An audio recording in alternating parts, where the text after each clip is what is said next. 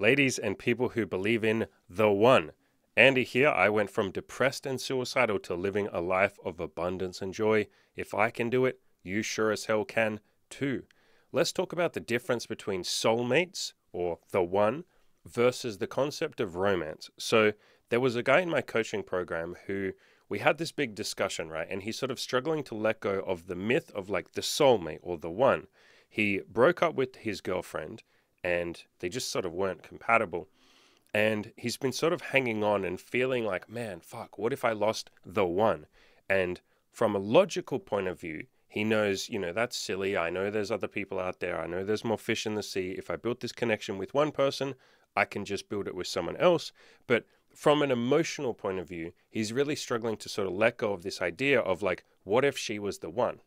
And the first thing I'll say for any of you who are sort of feeling the same, maybe you get caught up in these like Disney fairy tale notions, Hollywood loves to push this, these notions of like, there is one soulmate out there for me. There's one special person who's right for me and nobody else will compare. There's just that one beautiful human being who's mine.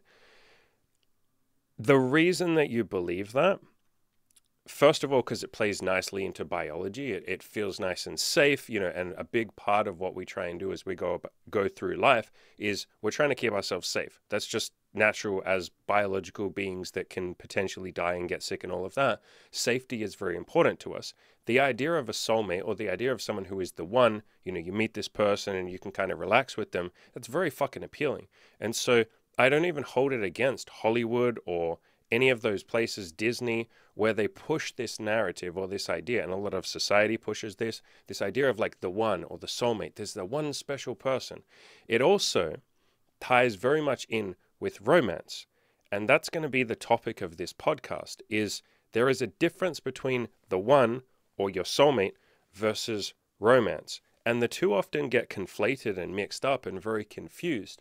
And romance itself is a beautiful thing. Romance, intimacy, connection, getting caught up in the emotions, being very present and going with the flow, feeling like you really connect with another human being, sharing, being vulnerable, having beautiful memories together, having amazing sex where you connect. All of that romantic stuff is absolutely fucking wonderful. It's truly, truly beautiful. It's part of the zest of life. It's part of the fire that I have inside me every day I wake up. I am so unbelievably romantic with my girlfriend Imogen. Obviously you won't see it on camera. I'm not going to be romantic on camera in a video, but I have so much romance inside me. I'm an absolute romantic at heart. I'm a diehard fucking romantic. So is she. But what we don't do is conflate that with soulmates or the one.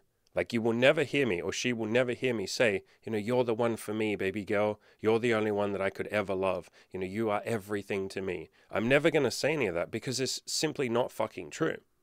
What I have done, or what we have done, is build a connection. And this is all you ever do when you have these big romantic feelings. You've built a connection with another human being. Keyword there, built.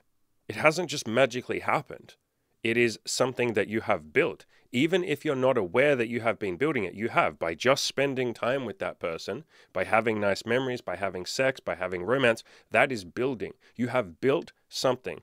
By definition, that means you can build that with somebody else. Now, you might grieve if you break up with the person that you're currently with. You might struggle to build something with someone else. You might have to find a bunch of other people before you find someone that you're really connected with, that you can really be compatible with. But you built it. You can build it again. And so there isn't one person that's perfect for you and nobody else could ever compare. No, there's the person who's right in front of you right now that you've chosen to build something with. Or maybe you didn't choose to, you kind of just went along with the flow, but you did build whether or not you're conscious of it or not. And so there's a very big difference between soulmate and romance. Again, I am absolutely all for romance. I am one of the biggest fucking romantics that you will ever meet. I really, really, really am. I just don't go so far as to say this one person that I'm with right now is the only person that I could ever be romantic with. No, that is absolutely fundamentally not true. I could be romantic with other people. I might not want to right away. If Imogen and I broke up, or if she passed away and died tomorrow, I probably am not going to go and be Mr. Romantic the next day, am I? But I would work through my grief. I would process it. I would be grateful for the times we had together. I would eventually be able to move on. I would get on with my life and all of that stuff. And then one day, yes, I would be romantic with someone else. I would build something with someone else. All of the things that I did to build a relationship with her, I would just build that with someone else. And I think a lot of the time, like I said, we get very caught up in these grandiose, beautiful, romantic notions, which are wonderful, but then we go that extra step. We leap off the cliff of sanity and just become fucking crazy delusional when we say, all of this romance that I've built with this one person, I could only ever do it with that one person. It's like, well, now you've just leapt off the cliff and now you're just literally being fucking insane. I was right there with you. I was fully on board with everything you were saying. You know, this is romantic. This is a beautiful relationship. She's a wonderful person. I love her to bits. Oh my God, this is amazing. But the second you say, and I'll never have this again with anyone else, right now we're just entering delusional territory. Because what you're essentially saying there is, I can predict the future. No, you can't. Do you know how many people since the dawn of time have said, I will never be with anyone else, like, I love this person until the end of the earth. Then that person dies, or they break up. A couple of years later, they meet the new person and they go, oh shit, no, this is my true soulmate. The other person that I swore up and down was going to be my soulmate or was my soulmate, nah, like they were just a warm-up. This is my soulmate. Then they break up with that person. Oh, no, now the next person is my soulmate. I found my true soulmate now. No, you've just lied a bunch of times. You've lied to yourself. You haven't meant to do it. But what you have done with each person is gone all in on romance. You have built something magical, something beautiful, something wonderful. But then you've gone the extra step to insanity by saying, and this is the only person I'll ever do that with. The evidence is right there in front of you, especially by the third or the fourth person you do it with. Holy shit, I can just redo this. I can do this with someone else. And now that doesn't mean what I have built with each individual person isn't special. Of course it is. It just means that I'm not going to step over in that line, step over into delusion, and tell myself that this is the only person that I can ever be with. Another thing, or another way to think of like soulmate or like the one, you know, getting caught up in that kind of ideology, and it is kind of an ideology, that kind of propaganda, getting caught up in that soulmate shit is you essentially giving away all your power and your agency. Because what you are saying is love is just something that happens to you. You know, it just kind of happens to you. It's lucky. You know, it's two people just magically meet each other and they're perfect for each other, and it's out of our control. And that is very, very, very appealing to a lot of people. It is. Because in their mind, that makes it more special. A lot of people, when I say build a relationship, build a connection, build romance, a lot of people look at that notion and go, well, that's not very romantic. No, that's icky. I want it to just happen. I want it to be magic. You don't want to know how the fucking chip is made, so to speak, as the saying goes. You're just looking for the magic trick, but you don't actually want to peer behind the mirror and see how the magic trick works, or behind the curtain and see how the magic trick works. But the way that love comes about is it's something you build, like I said. Even if you're not aware that you're doing it, even if you tell yourself the lie that it just magically happens. No, it happened because you spent a lot of time together and you made a lot of memories. You built something. And so you are taking away your power and your agency when you believe in this soulmate myth, or when you believe in the idea of the one. You're taking away any of your fucking power to do it again. And you're basically taking away your power to keep it as well. That's another thing to think about. If you believe in this idea, or you get swept up in this idea of a soulmate or the one, how the fuck do you keep that? If you didn't do anything to make it happen, as in if it just was kind of dumb luck because two beautiful, perfect souls came together and it was magic, you know, you didn't really have a lot of control over that. How the fuck do you keep it going then? Right? If it just happened by pure dumb luck, fuck, what if something goes wrong? What if you start having a moment in your relationship where there's a little bit of friction between you? What if you're starting to argue a little bit more? What if you start losing a little bit of respect for the other person? What if they start losing respect for you? What if one of you gets fat and you're not as attracted to that person anymore? What are you going to do? If you're heavily focused on the soulmate or the one myth, and it is a myth, you have no fucking agency. There's nothing you can do in that moment. You go, oh shit, like love is just this magical, ephemeral thing that just happens that I have no fucking control over, and she has no control over. It just kind of happened to us. Shit, now it's starting to fade. Ah, fuck, there's nothing we can do to save it. Whereas if you focus on romance or intimacy, you know, building something, if you focus on romance rather than the soulmate idea, romance is an action. It is something that you can do. You can do a romantic gesture. You can be intimate with each other. You can spend time together. You can put some time aside in your calendar to build more romance. You can build more of those feelings. You can build more of that commitment. You can talk more. You can communicate more. You can push each other more with your goals. You can build intimacy. You can literally set aside time in your calendar and say, hey, let's work on the relationship at least once or twice a week. Let's literally put it in our calendar and build this fucking thing. Let's be very fucking romantic. Now you have full control. Now you have full agency. Do you see the difference between that, as in romance, focusing on romance, which again is an action, versus soulmates and the one and all of that kind of stuff, where there's no fucking action that you can take. It's just, oh, it magically happened and I hope it doesn't disappear. There's a reason why the divorce rate is so high in, you know, a lot of you are in America. Your divorce rate's like fucking 70% or something, just like insane. Insane. I would say it was high if it was 10%. 70% is insane. It's a similar in my country. It's a similar percentage in a lot of fucking Western countries. And I think it is because, or I think a big part of it is because people marry for, they say love, but they're marrying for magic.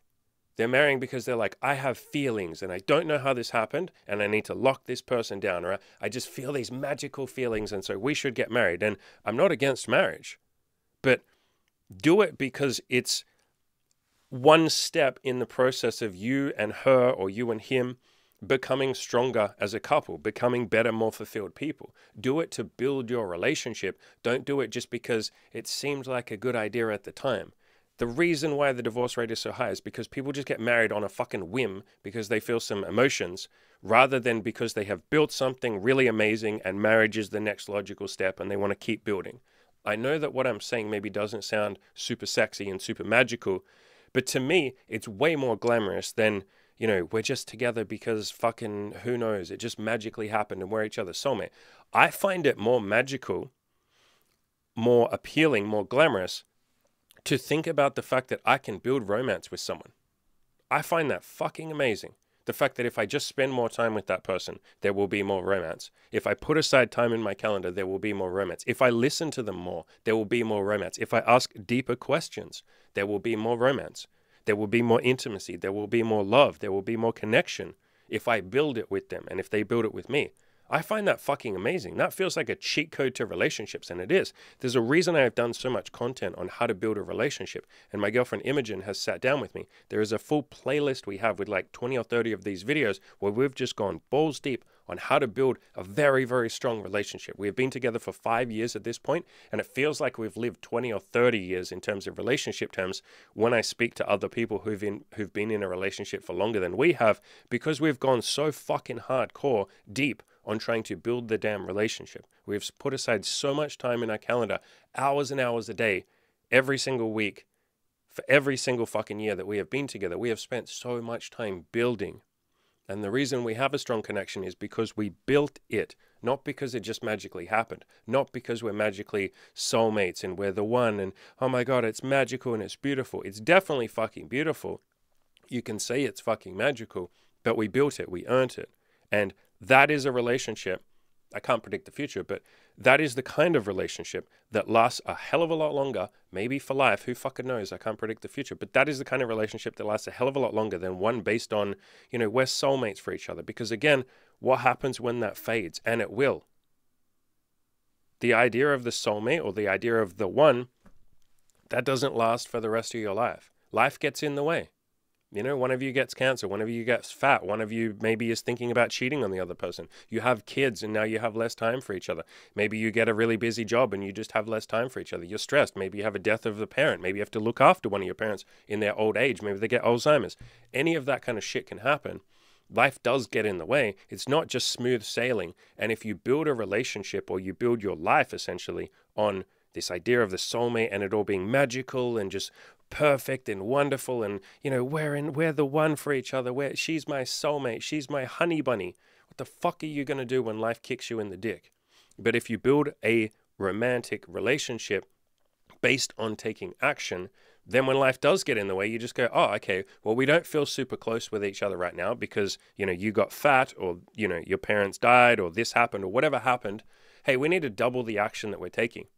Right now, we're already taking some action to build intimacy and this relationship and romance. Feels like we can step it up a little bit right now just because, we're getting a bit disconnected. All right, let's just do double the amount.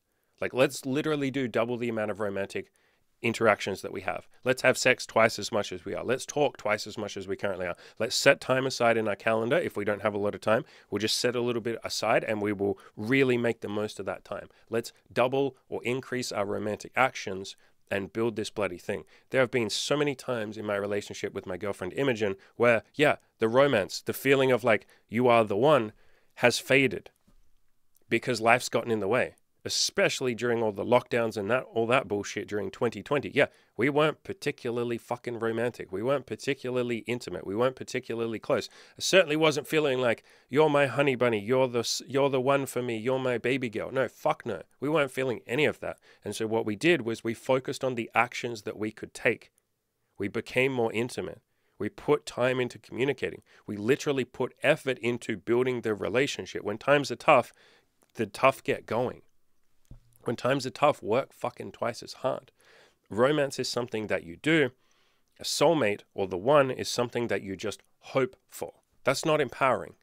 And so it's unbelievably empowering to think, man, I can just double my actions. I don't have to sit there and like hope that this person always loves me, or hope that they're always the one for me, or hope that I chose correctly, or hope that nothing changes. Hope is a fucking dream, you know what I mean? Taking action is the way that you get shit done. So I want to make it very clear, you can still be romantic. I am so unbelievably romantic with Imogen. You obviously don't see it on camera, but I'm a big romantic softie at heart. I absolutely am, and so is she. But I don't tell myself that she's the only person on the planet that I could ever be romantic with. That's called a lie. A lot of people wrap that up and say, that just means that I love them so much and they're the one for me. It's like, no, you've told yourself a lie. And when times get tough, that lie or that hope or those magical feelings, they might not be there. Those magical feelings of she's the one or he's the one, they might not be there during tough times, but action will be there. If you take some action, you can always do that, especially during the tough times, because you can go, like I said, man, times are tough right now. Let's double the fucking action. I did a very similar video to this, or a very similar concept to this, called Love is Not What You See in the Movies. So go on my channel, just watch this video, Love is Not What You See in the Movies. And one of the quotes from this video was, love is an action more so than a feeling. It starts with you. It is not an external thing. The idea of the soulmate is you putting all of your power on some external thing. You just have to hope that it works out. You have to hope that they're your honey bunny. You have to hope that they're the one for you. Hope doesn't get shit done. Action gets shit done. So go out there, take those actions. Don't just sit there and hope for the idea of the soulmate or the one. No, make that shit happen. And that even applies to before you find someone to be with. Take as much action as you possibly can. Talk to as many people as you possibly can. You're not just going to magically find the one or the soulmate. You're going to talk to a lot of people, meet a lot of people, try a lot of people, maybe have sex with some of them or date some of them, and then some of them will be a great candidate for a really strong, beautiful relationship that you can build. That is exactly what I have done with my girlfriend. All of the relationships that I have around me, my clients, my family, my parents have been together for like 40 years or something. All of those relationships, when I ask them, how come you guys are still together? They say, because we built this, like we worked hard at this. And it doesn't have to be hard as in like painful, but like we put effort in, we put care in. We watered the garden that is our relationship every day. We made sure we tended to our garden. We tended to each other's needs. We tended to each other's wants and desires. We talked. Whenever we went through a hard time, that's when we actually came closer and did double the action. We didn't just sit there and say, how come my emotions are starting to fade? How come I don't feel as close to you as I used to? No, we said, holy shit, I don't feel as close to you as I used to. Fuck, I need to change something. Like, we need to do something. Let's take some fucking action. So take those goddamn actions. Don't just sit there hoping for the one.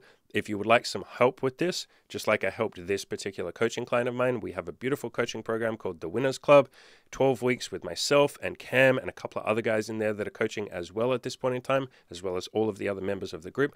We love tackling concepts like this. We love getting you guys and girls to sort of expand that mind and open up and realize that a lot of the stuff that society, and they haven't intended to do it, but a lot of the myths and stuff that society has told you is exactly that, a myth.